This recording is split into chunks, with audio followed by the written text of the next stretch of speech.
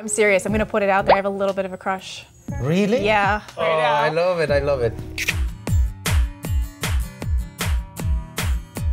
Hi. Doing shots here with Diego Luna. Cheers. Cheers. Salut. Great Salut. to have you here. This is a pleasure. first at Young Hollywood. I've never actually drank an alcoholic beverage in an interview, and I'm not really sure what's gonna happen, but I'm willing to go there. This was really not want my us to idea. believe This that. was your idea. Okay, so wait a second. like- You were just at the White House. I was drunk too. Really? Did you meet Barack Obama, President Yeah. Obama? You did, and I Michelle. did. Not Michelle. Michelle was. He said she was flying to China. He was keeping her away. No. They were going to China for something, and so he was there alone. Oh, did you stand at the podium where they do the speeches? So it was on the press room, you know, Where they actually do those speeches, where he comes out. Every Really? speech you've seen with that podium. Was the and podium there? Did you go Yeah, stand no, up? I Did you spoke stand up? in- Did you I- really? I Do you have had to introduce pictures? the film.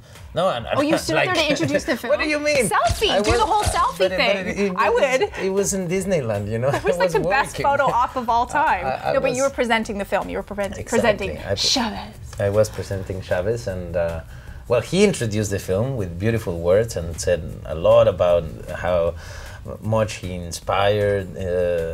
He was inspired by Cesar, and how much. How important it was to put the film out and let young audiences know who Cesar Chavez was, and that this is part of American history, and it was very, very moving and touching. And he's talking about your film that you directed. I mean, Yeah, what kind of and feeling does that give thanked you? us. He said, thank you so much, Diego, and the cast and crew for bringing this film, for putting this film together, and I was very emotional. I cried many times. Did that day. you? It's just that I've been dreaming about this moment for quite a long Me time. too. You know? Oh, come on. No, I'm serious. I'm going to put it out there. I have a little bit of a crush. Really? Yeah. Oh, my God. With the boycott, there are no laws to stop us. This is the moment, Cesar. I think you said that you didn't actually know a whole lot about his story No. growing up. So why did you take this one on as a director?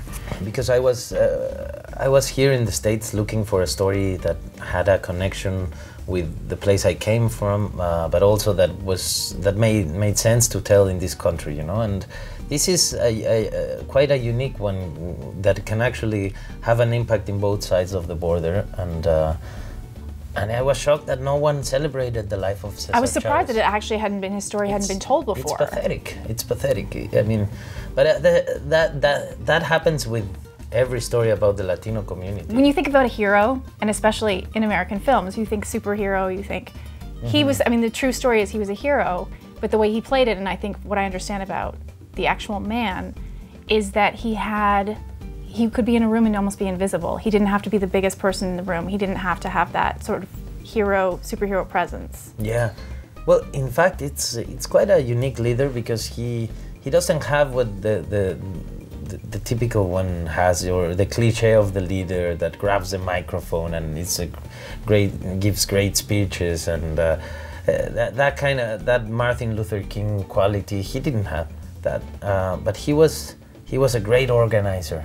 And what he was good at was at doing house meetings and planning and putting a strategy together. You know, the whole way they created this boycott, and they connected to consumers, and they attacked the system with a non-violent movement. You know, it was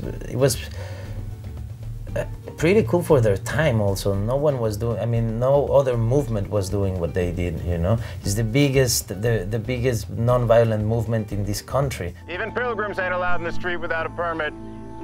Well, fine, you will use the sidewalk. It's open to the public.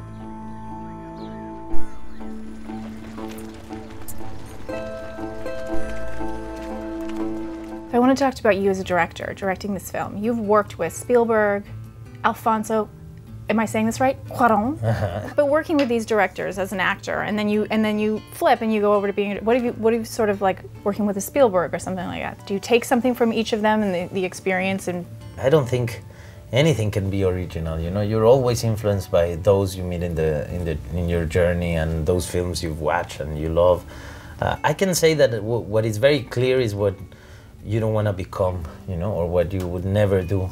You You know, that's easy to say. Oh, Like- this director, I'm never doing what, or I'm never working like he does. You know, actors just get to come in a little time of the process. You know, and you expect that from actors. You expect that they are just concentrated in what they are there to do, which is play their role and see everything from that perspective. But there's a bigger picture, you know. So many times the whole thing is falling apart, and actors don't get to experience that. So when they come in, they just act as if everything was fine and everything was perfect, and you haven't slept in 3 Right. weeks, and you're a mess, and you have so many pieces of the freaking out, puzzle. and an actor comes and says, you know what, I don't know if we should do this, and you go like, what?